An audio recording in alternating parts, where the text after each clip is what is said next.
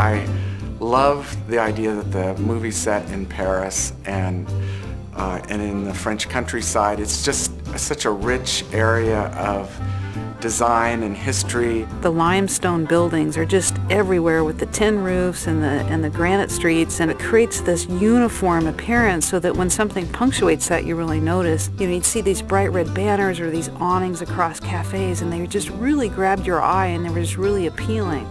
There's a little bit of an upstairs-downstairs thing going on, where up above Paris, beautiful, and then down below, and that's kind of the rat world. A little cold and a little wet and a little foggy and a little dank.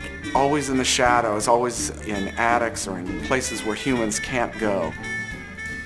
Another key visual element was Gusteau's. The facade and the dining room are really designed to make it look like the greatest French restaurant on earth. The kitchen is very much neutral tones, very subtly colored. The walls are tile, the floor is tile, the stoves are black. It's designed to make the food look great, but also the copper pots look great in this environment, and the chef's skin tones look great.